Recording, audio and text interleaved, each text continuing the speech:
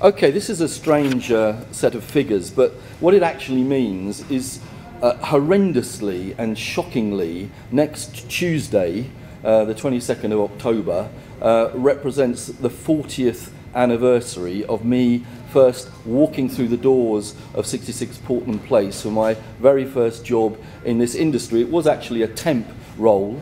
And 40 years later and 3 more jobs further on, I'm still working for this industry.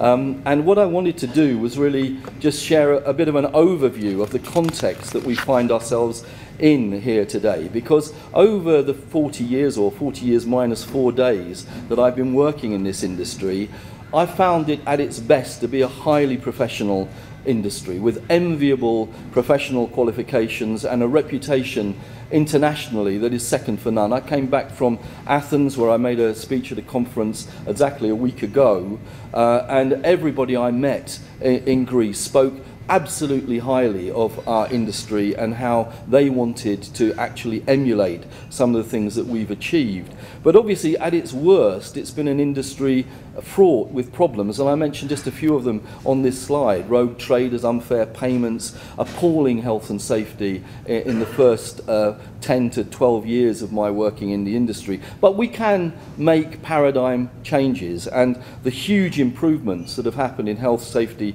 and welfare on site, a 66% reduction from John Prescott's challenge at the summit he arranged in 2001 to 2010. Every death is one too many, but we reduced the number of deaths by 2/3, and since 2010 they've continued to come down and stabilise at a much lower rate. And there are many, many other things that the industry can be proud of. You know, we have a considerate constructors scheme, we have construction area, and we have the construction skills certification scheme. We have an awful lot of things that make this industry a better place.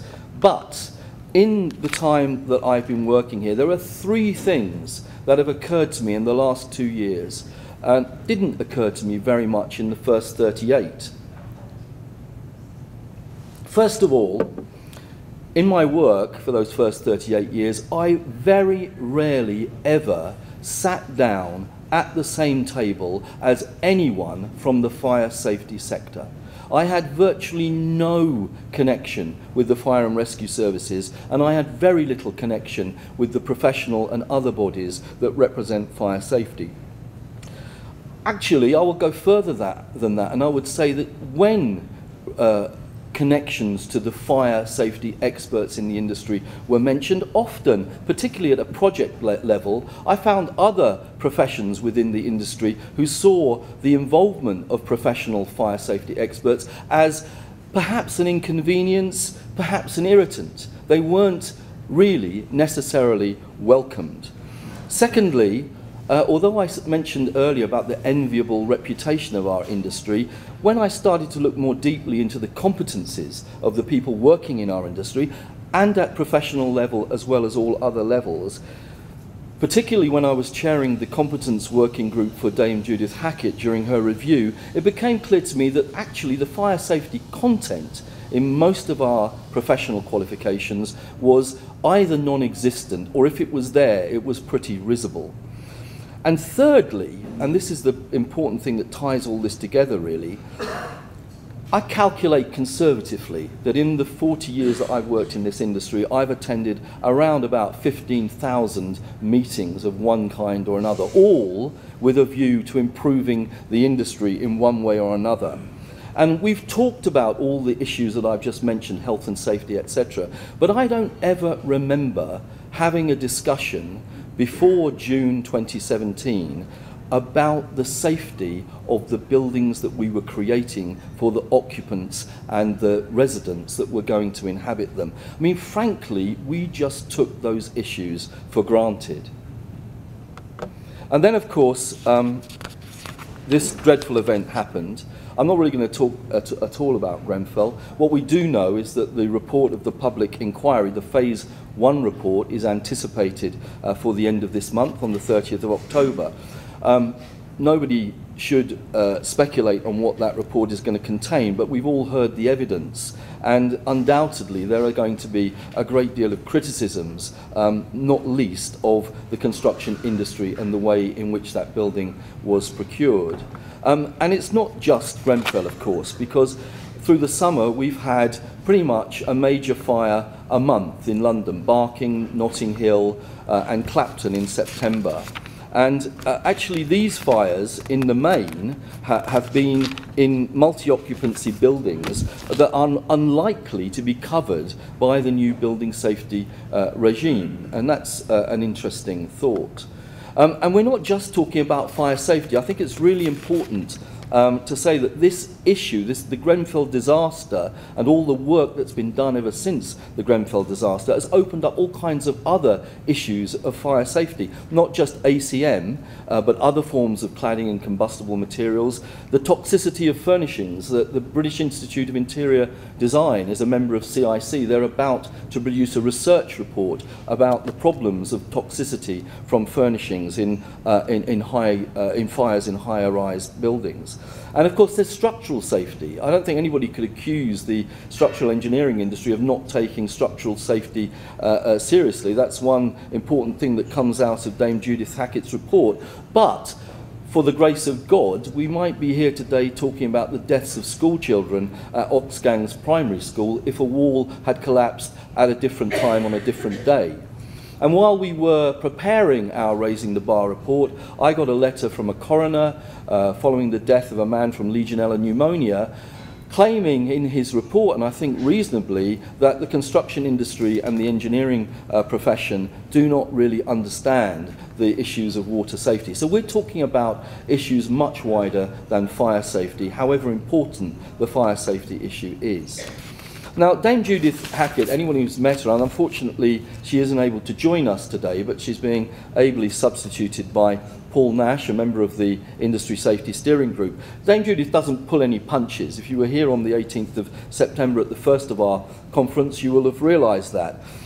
In her report, she didn't pull any punches about competence in the construction industry. She said competence across the system is patchy, there's a lack of any formal process for assuring the skills of those engaged at every stage of the life cycle of what we were then calling higher risk residential buildings. There's a lack of coherence, it's fragmented, and surprisingly, given what I said at the very beginning, we're behind other parts of the world. Now, I actually think there's a subtext to this, because we keep talking about construction, but actually I don't think we're talking about construction at all. I think we're talking about the building industry. And I think the fact here is that the building industry lags way behind infrastructure, that other part of construction, in terms of the ongoing safety of the facility that we create. And competence and a safety case are very big parts of that shortfall.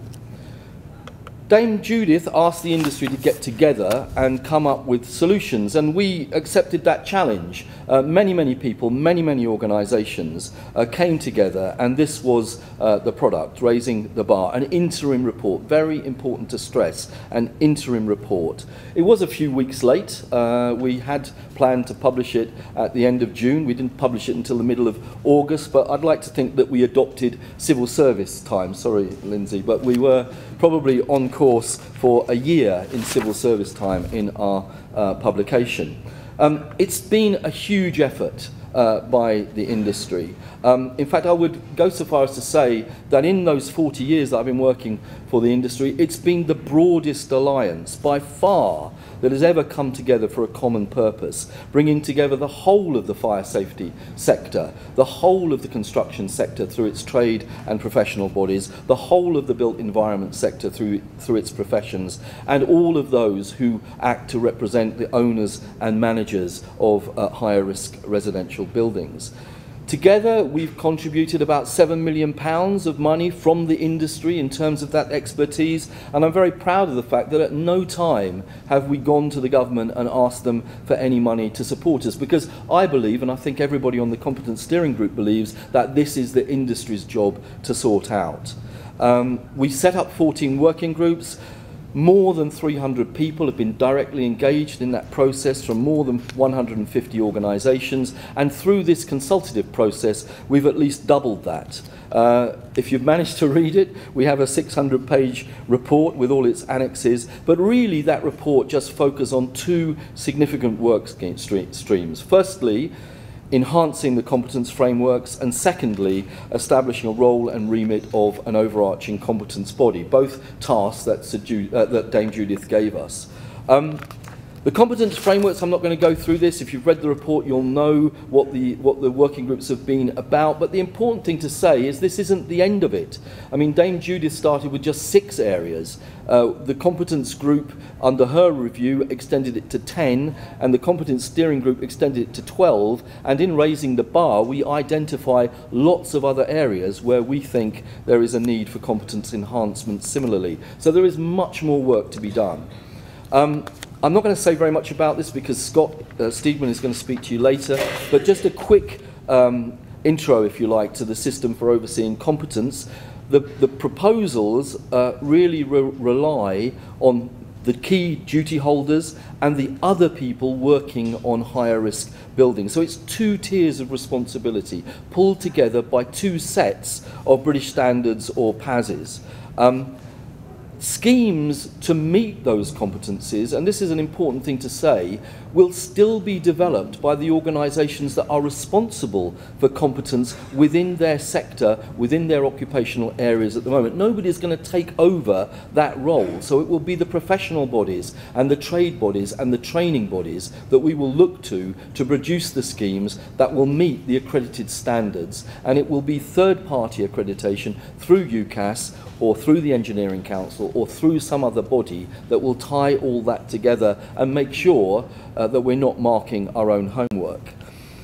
A strategic building safety competence committee is going to be established. It may or it may not take over aspects of the competence steering group's role. I think many of us on the steering group think there is still a need for some sort of underpinning group that brings the industry together.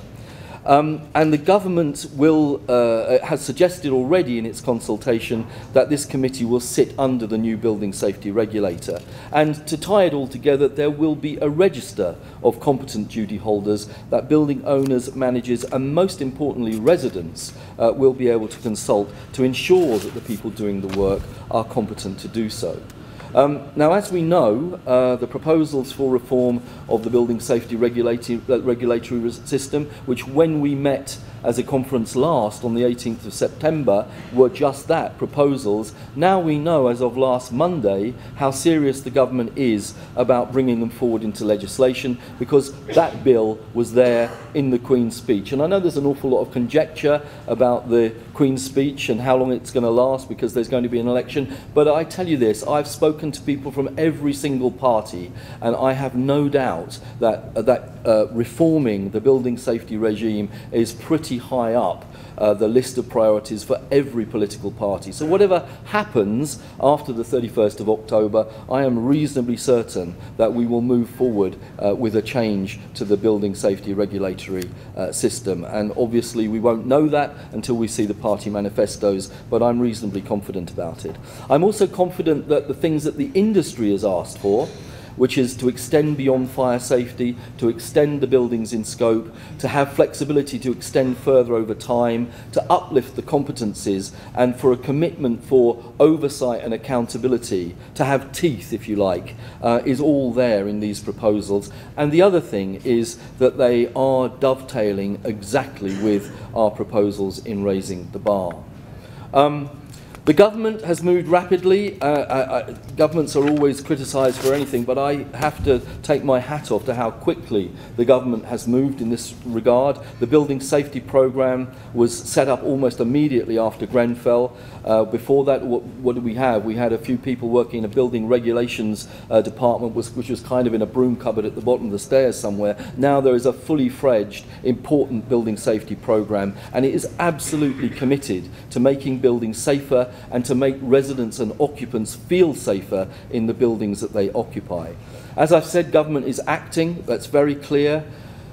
But, and this is a key message, and it's something that Dame Judith said to us on the 18th of September, Why does industry need to wait for government? Because 95% of the stuff in raising the bar and much of the stuff in the consultation on improving the building safety regulatory regime, the industry can take that forward, and we shouldn't wait for government to be able to do that. Somebody asked the question at our last conference, is the regulatory burden worth it? Well, as far as I'm concerned, that's a question that really should not be asked.